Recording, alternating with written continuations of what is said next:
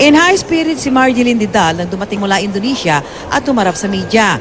Si Didal ang ika-4 na nagwagi ng gold medal sa women's street skate competition sa Asian Games sa Indonesia. Thank you for bringing home the bacon, a golden bacon.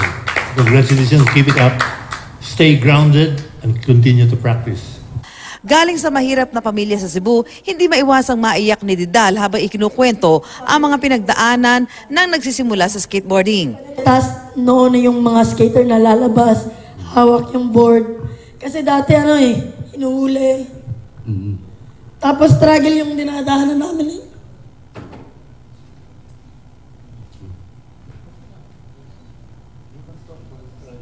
Cute pa din man. Emosyonal din siya na ikwento ang hirap na pinagdaanan ng pamilya.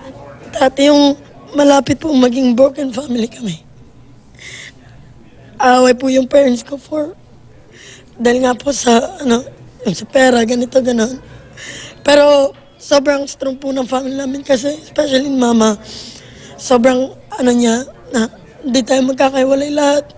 Ngayon, punong-puno ng pangarap si Didal, hindi lang para sa pamilya, kundi maging sa mga mahilig sa skateboarding. Gagamitin po for family yung bahay po, papas, para may proper kaming tuluyan.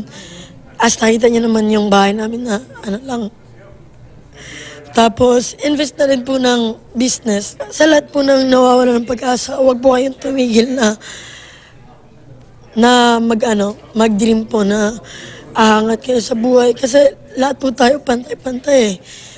Inaantay lang yung tamang panahon tsaka chance.